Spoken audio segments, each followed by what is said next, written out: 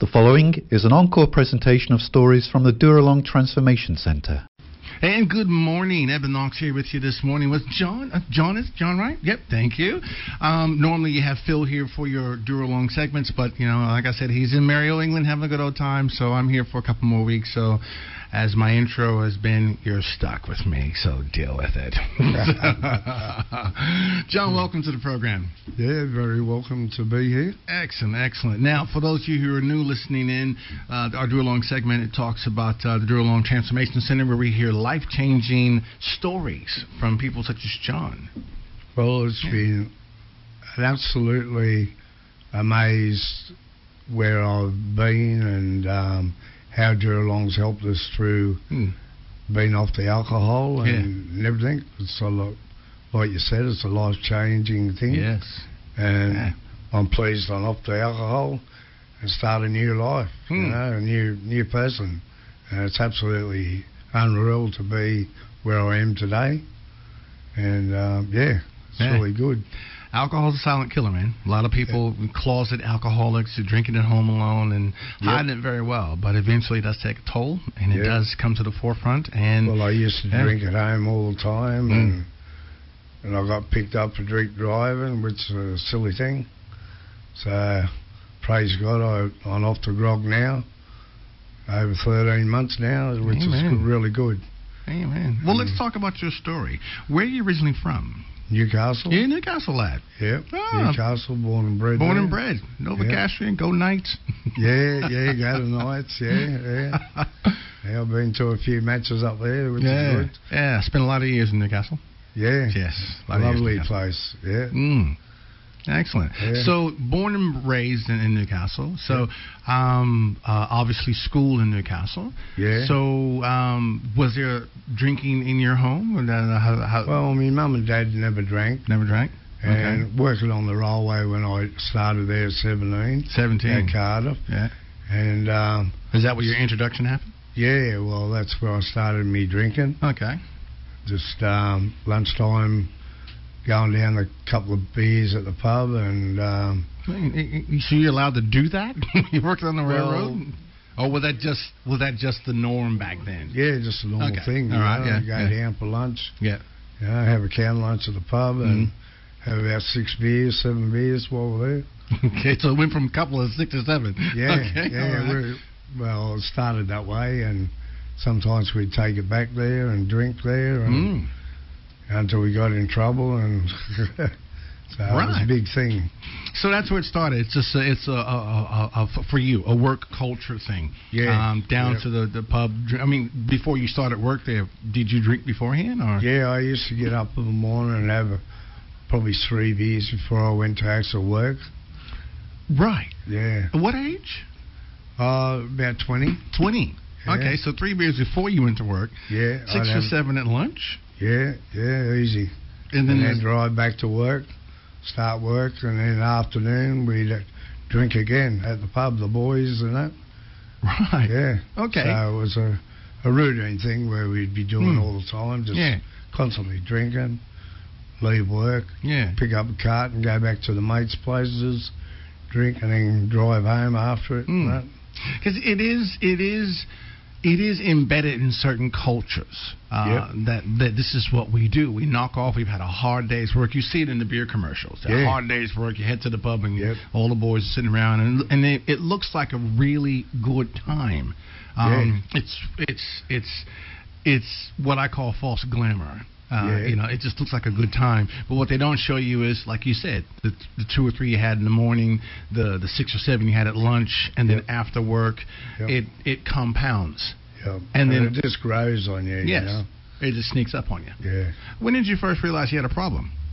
Or was it you, or was it someone else who said, hey, look, maybe you've got a little problem? Well, if somebody else told me, I wouldn't believe them, you know. It's, I think when I got a lot older than that, because I'm nearly 60 now, and I knew I had a problem, and in and out of hospital all the time with vomiting up blood and blood coming out other ways of the body and that, and ulcers and all that. And it just got the better of me, and I thought, well, I've got to change my life.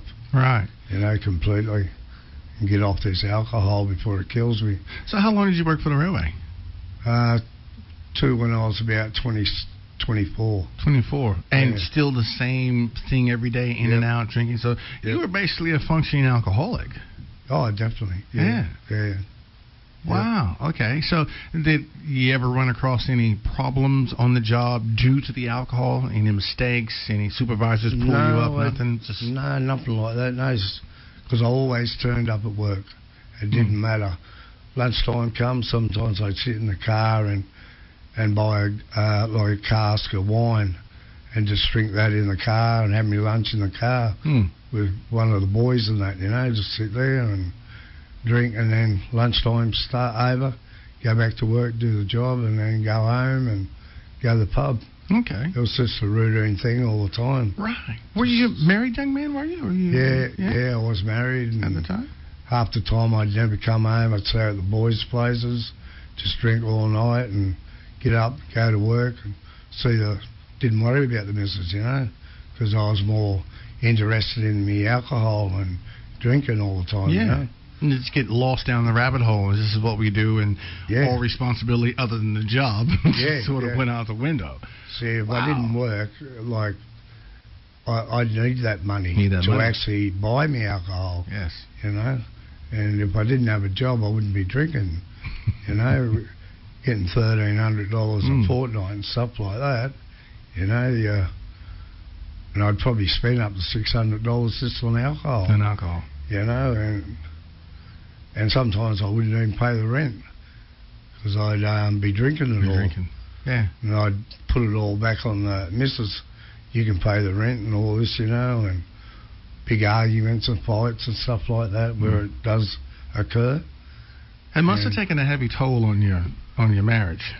Well, it did, yeah. You still married? No, I'm not married now. How long did it last? Probably about 2 years, 2.5 years, 3 years. Right. Yeah, 3 children out of it. They're growing up now.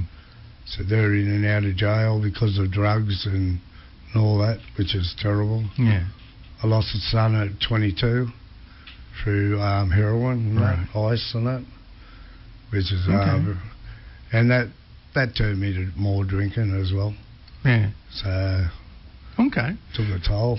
All right. Well, thank you for the introduction. So let's cut to a song. Let's let everybody soak that in, and then let's come back and let's talk second half.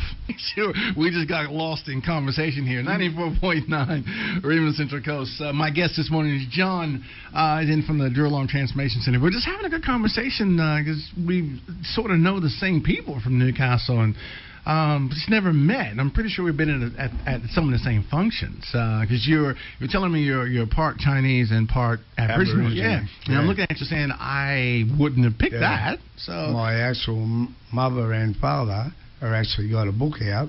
It's called The 5 Black Matrions. Yeah. Okay. Yeah. And your relations to Kathy Freeman? Yeah, Kathy Freeman. Yes. Can you run like Kathy? No. No? Okay. We could always try. Yeah. We can always hope. Yeah. And we can always dream. Dream is the way. Okay, so we heard the first half, how, the culture of the job really was a big influencer on your drinking more and more. It passed beyond social drinking. It just became grafted a part of your life. Get up in the morning, 2 or 3 drinks, lunch 6 or 7, after work down to the pub with the boys, sometimes all-nighters, never going home, coming back. Eventually it led to the end of your marriage. So, so let's skip ahead to when and where did you finally decide, I've had enough, I need to get help with this? Well, when did that opportunity come? Well, when I started going in and out of hospitals, I knew I had to do something about my life because I'm going to end up dying. And tell us some of the medical problems you had. Well, I ended up vomiting up blood because of it. I went to hospital, and one of the doctors actually turned around and said to me, "Do you want help because of your drinking?" I said, "I'd love to help, get help." And that. And he looked on the computer and everything, and found out about a place called Dooralong. Excellent. So I actually rang them up, and they said you'll have to keep on ringing every second day or third day, so which I did. Why was that? Because I knew I had a problem with my alcohol. No, I meant why did you have to keep ringing every second day? Were they full to capacity or? Yeah, because Okay. until they got a place for me to move in. Just want to clarify that. Yeah.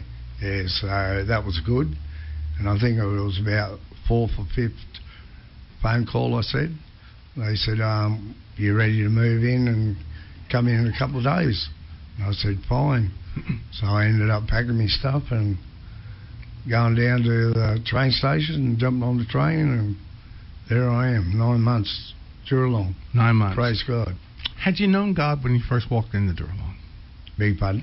Did you know God before you walked into Dooralong? Yes, I've been baptised in water down in Sydney, and I believe in the Lord, and which has been absolutely unreal to be with the Lord. Yeah.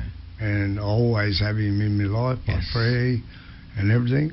Did you know Dooralong was a Christian-based facility before you went? You did? Yep. Excellent. Okay. Because even my relations and cousins actually explained about Dooralong, that they were Christians, Salvation Army base and everything. So, excellent. No, it's really good. Okay. And so you enter into Dooralong. Yep. Now you're dependent upon alcohol. You walk in. I'd imagine the first couple of weeks would have been a bit of a rough trot. Oh, it was very hard. Yes. Very hard. Yeah. Sometimes I just felt like packing my stuff and moving out, in a week, 2 weeks. And everybody said, no, just sleep on it. Yeah. Another day. Excellent. And yes. Praise God, we've got people like that there to actually tell us to stay there and just hang on. Life gets better, Yes, it does. And it does, yeah. Sunday morning comes back. Yeah, that's true. Yeah. Excellent. So 9 months in, how far do you have to go before you actually enter into your exiting program? Or are you already in it? It is coming up. It's coming up?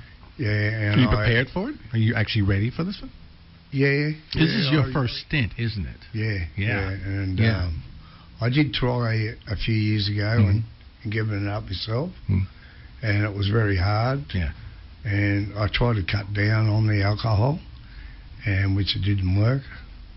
I still kept on drinking, where I was drinking 15 schooners, going to the club and coming home and just sitting up and partying all the time. It was pretty well, that's my life, just drinking all the time and getting drunk and So this life change here was very much needed. Oh, definitely. Definitely needed. How's your health? My health's a lot better now. A lot better now? Non-blood pressure tablets and that.